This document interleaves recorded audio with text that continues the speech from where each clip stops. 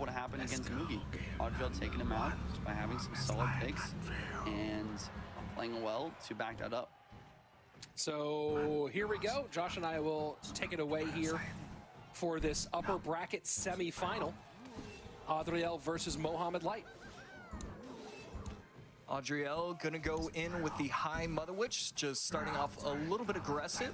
Monk is going to be able to cross the bridge, but not going to get that much value. The Giant Skeleton plus the Fisherman plus everything going to be able to take out the Mother Witch. And this is going to be kind of a scary push. That is a lot of elixir on Adriel's side that is just wasted. And you were waiting for it. I mean, yes, Mugi used it a little bit, but it wasn't with you, so it doesn't really count. And so now we're seeing the Royal Hawks get played on the board for the first time today, technically.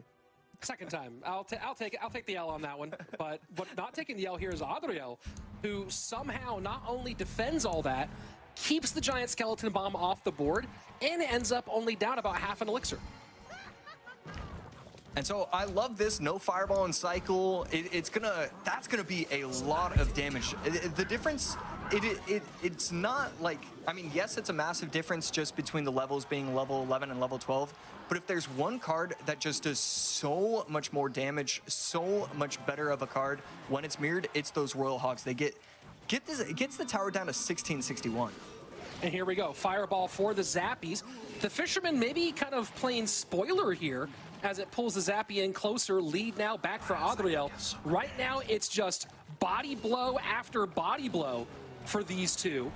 And the lead now has changed back and forth multiple times. Looks like the lead might go heavily in the favor of Mohamed Light here, as just not very much to contend with this tower down. And Adriel leaving a lot on the board here. Yeah, I think that might be considered a mistake on Adriel's side. You have 50 seconds left. You still have the opportunity to get multiple RGs on the board. You can reset, but you know your opponent is taking out the tower. You don't need to log plus E-Spirit when a tower is already going down. So kind of just a massive error, and now he just doesn't have enough time. It was going to be kind of easy for Mohamed Light to defend regardless, but it just made it easier when he wasted that 3 elixir. So game number 1 goes the way of Mohamed Light. Adriel has a lot to think about here as we go into game number 2. Not really worried about the Luminary Minor MK Prince deck, although there could be a variation play that's non-arrows on Adriel's side. Hog available, but of course, log preferable there.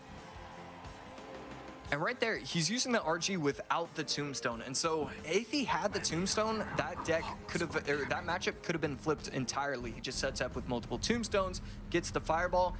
But even still, you know, even without the building, if he just plays a little bit slower, Mohamed Light's so gifted because he's played every matchup 100 times.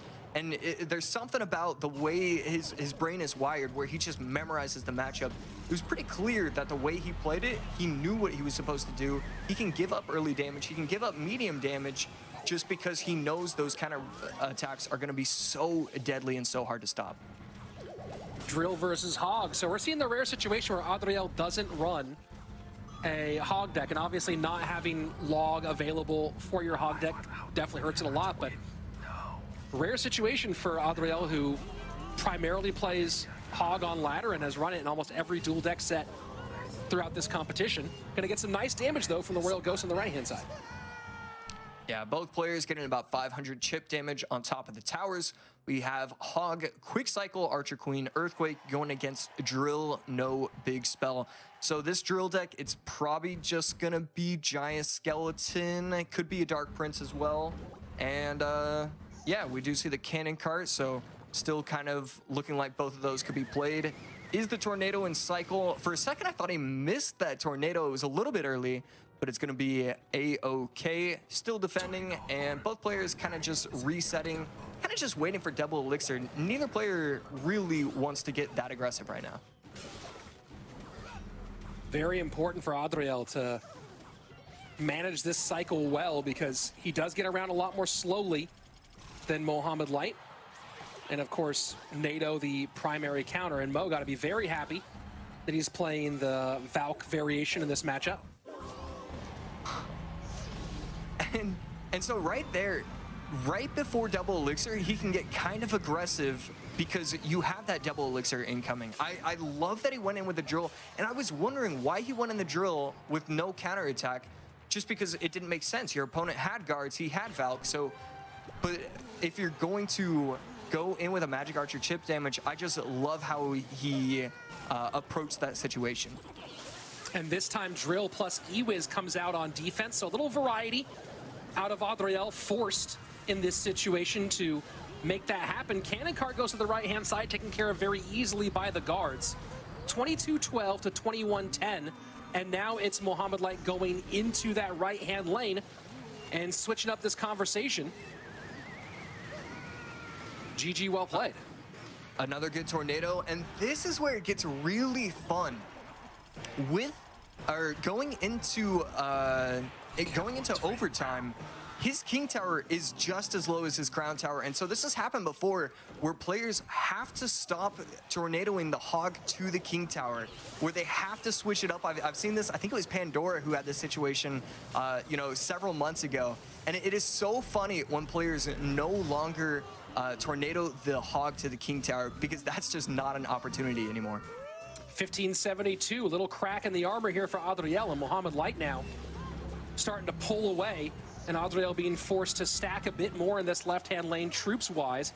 No longer the same ability to go to the left, and you do see here NATOing back, and the Ewiz has to come out.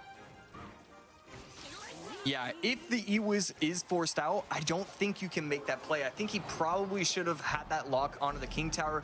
Right there, Magic Archer not placed too high, and he's going to be able to protect it, but no Ewiz in cycle, and so the Magic Archer is going to be able to be taken out by the Inferno Tower. And again, just more Hog pressure, another Hog on top of the King Tower, and Ice Spirit chip damage. Mohamed Light is just dominating in this game, and he's playing it so well. Lane switch into the weak side from Adriel. Valkyrie going to work here. Nice log from Mohamed Light to reset that Magic Archer, plus the Earthquake. So no Magic Archer damage. The log plus EQ takes it off the board. And that was just some of the, you know, you talk about the genius of Mohamed Light, that was some of the small genius that we see from him. Wow.